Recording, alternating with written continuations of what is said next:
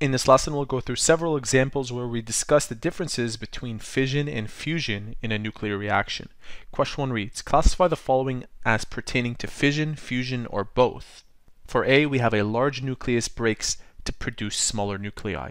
Let's quickly discuss the difference between the two. Fission is when one nucleus is split into two or more parts, while fusion is when two nuclei come together. That's just the general idea of the difference between the two. Now we're told in question A, a large nucleus breaks apart. By definition, that is fission. Part B, large amounts of energy is released. For this one, you have energy being released in both fission and fusion. So for part B, we can say it's both.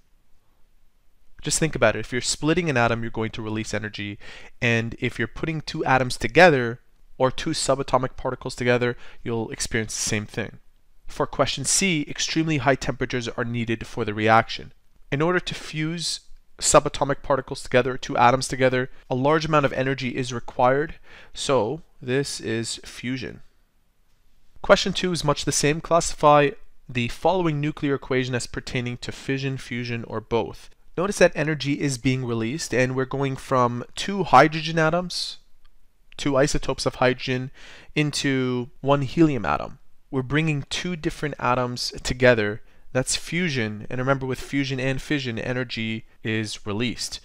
So it's safe to assume this is fusion since we have two small nuclei combining and it's releasing energy. And there you have it.